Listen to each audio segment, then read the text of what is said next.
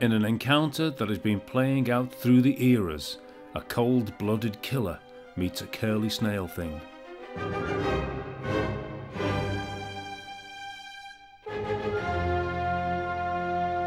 I've spent years in the wilderness making pond films, but now the studios want in on the action. But forget about newts and ram's horn snails, this time it's mega aquatic fauna.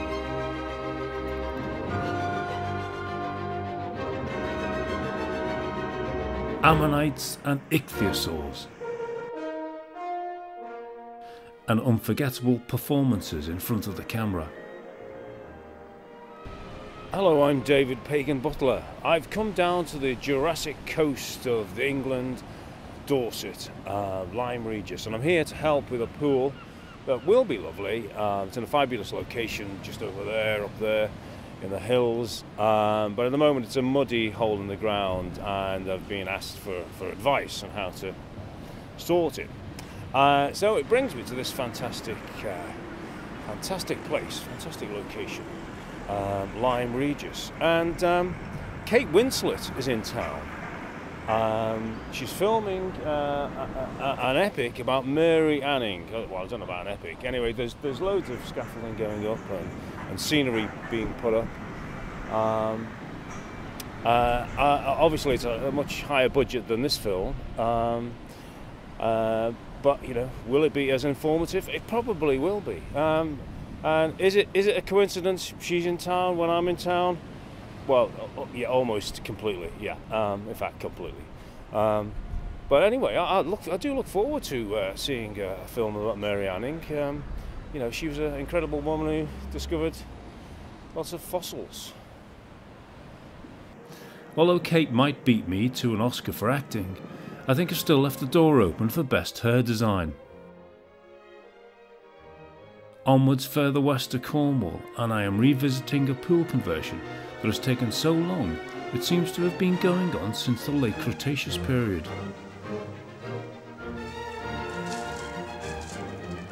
At various stages I've given guidance for this pool, but the guys went all creative and slightly off script with the design, so I have to have a pipe rethink. This is the pipe we're going to use under the gravel bed. Normally it's perforated land drain, and that's flexible, but because these channels for the planted zone are really quite narrow, we haven't got the radius of bend to get them in quite comfortably, so I thought we'd do multiple lengths of rigid pipe, and we just drilled holes in because we haven't got the perforated stuff, and this is going to be the airlift pump, or the bubble pump.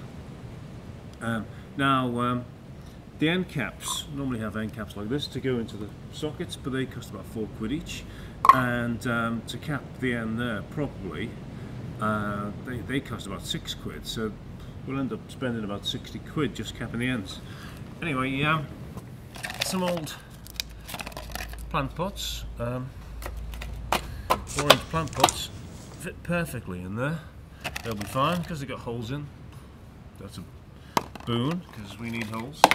These are slightly larger diameter and they can go into the socket. There we go.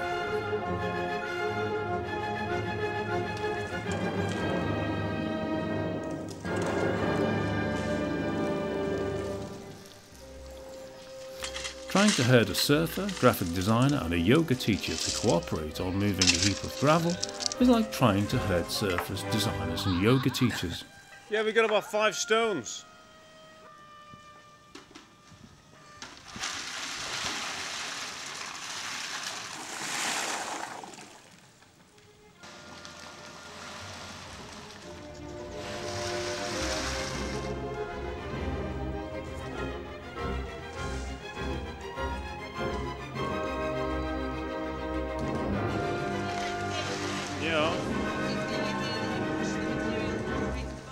Yeah, over the stones, yeah.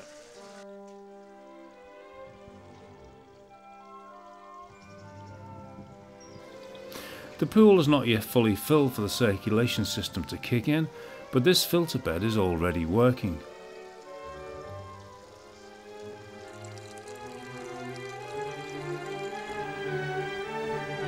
And my olive biofilter will help the biological balance of the water.